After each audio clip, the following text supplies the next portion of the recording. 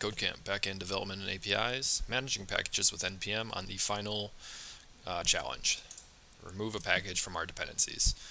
Okay, so we have now learned about a few ways to mess around and manage the dependencies in a project.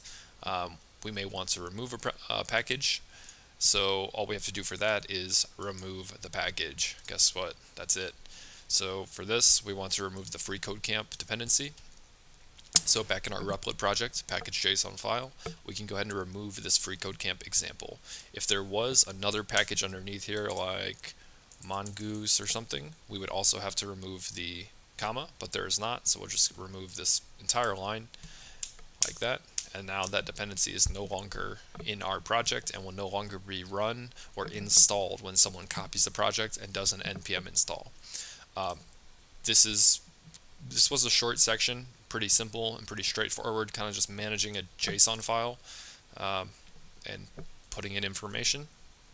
But it is good information to know because a package.json, as it's kind of gone over, is kind of the heart of the project information that will tell someone who copies the project, or even our version when we run it on our computer, what the information and data is on the project. So this is good information to note. Pretty simple and straightforward, but definitely good information to learn. So yeah.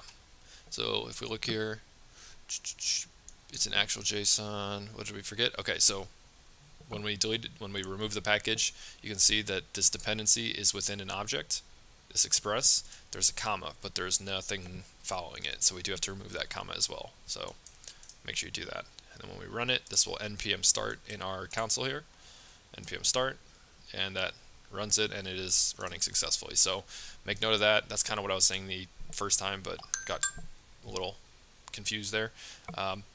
Yeah, this is a singular key value in this dependency object, so make sure there's no comma after that.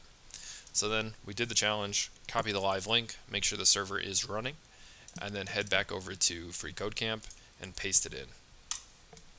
And that's it. We're 100% done with the managing packages with NPM. Hope that helped. Hope that made sense to everyone, and I'll see you guys in the next course.